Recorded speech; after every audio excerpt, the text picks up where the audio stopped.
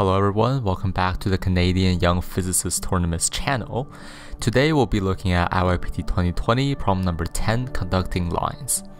Subscribe to our channel if you haven't done so already. We have already posted 2 videos on the IYPT 2020 problems and more videos are soon to come. This video will follow a bit of a different format than other videos. There will be no slow motion of the experiment and a bit more graphs and analysis. So let's get started. In order to investigate the properties of the conducting lines, I prepared the following material. I got some printing paper, some 0.5mm pencil lead, a set of sketching pencil from grade B to 6B, a sketching charcoal set, and we will also need a multimeter that is capable of measuring electrical resistance. From some preliminary observations, we could see that although charcoal and graphite are both made out of carbon atoms, they have considerably different properties. Charcoal lines appear to be much darker than pencil lines, and also charcoal lines also create more fine particles compared to pencil lines. Before we start to draw any lines, we should take a baseline reading of the resistance of pencil lead and the charcoal sticks. We will touch the multimeter probe to the 0.5mm pencil lead with varying distance between the probes. Due to the circular cross-section of the probes, it is very difficult to get a repeatable reading. I switched to alligator clip terminals in order to minimize the contact resistance. Now we can plot the resistance versus probe separation on a scatter plot. Then we could perform linear regression on this data. The slope will be the resistivity per unit area, and the y-intercept corresponds to the contact resistance. We could see from this graph that the resistance of the lead scales linearly with the length of the lead, and that the R² value is incredibly high. The resistance of the lead is in the order of magnitude of several ohms. If we calculate the resistivity by factoring in the cross-sectional area and the length, we could find that it is very similar to that of graphite. Now we can examine the resistance of the charcoal sticks by using a similar method. This time we will only measure the resistance across the 2 ends. Here we can see that the resistance of the charcoal sticks are in the order of magnitude of kiloohms. The reason for this discrepancy is due to the differences in their microscopic structure. Charcoal is amorphous carbon. Its carbon atoms are not arranged in a regular lattice, and it lacks the crystalline structure. Pencil lead more closely resembles graphite, where carbon atoms are arranged in a hexagonal structure. The structural difference contributes the most to the discrepancy. Charcoal is also much more porous than pencil lead. Even when compacted, our charcoal does not reach the density of graphite crystals.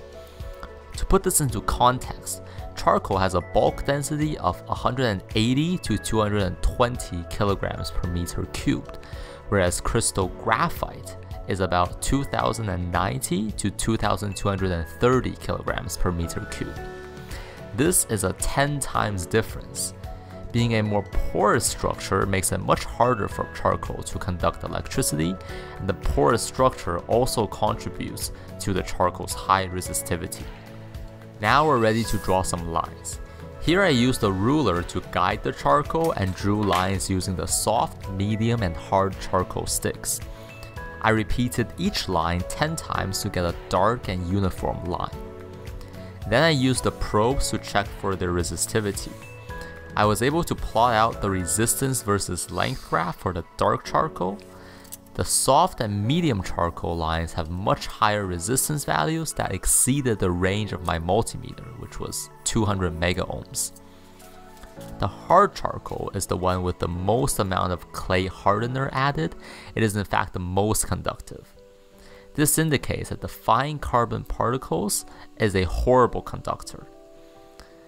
By testing charcoal lines, we can see that the electrical resistance of drawn lines do in fact scale linearly with length, and that the density of carbon in the line is a critical factor that influences its conductivity. Next, I tested the variety of pencils that I got using a similar method. Here's a plot of the resistance versus length. Again, we could see that there is a clear linear relationship. However, the regression lines show different slopes. In order to investigate this further, I plotted the slope of the graphs of each pencil grade on a bar graph. The slope is all over the place. It is very hard to say what the trend is. I think the cause for this lack of trend is the inconsistency in the line drawing process. The best that I can do right now is control for the number of lines that I draw. I can try my best to use the same force when drawing the lines. This is probably the cause of the lack of repeatability that we see here. The natural next step would be for me to test different numbers of lines. For this, I used the B pencil and drew 10, 30, 50, and 70 lines. Again, using the same method to test for resistivity, I arrived at this plot. Here we can see a pattern begins to emerge. The darker lines are noticeably more conductive than the lighter ones. In conclusion, we saw that a piece of pencil lead has incredibly low resistivity. A charcoal or pencil line has a much higher resistivity. As we are drawing these lines, we're again turning an ordered structure into small flakes of carbon.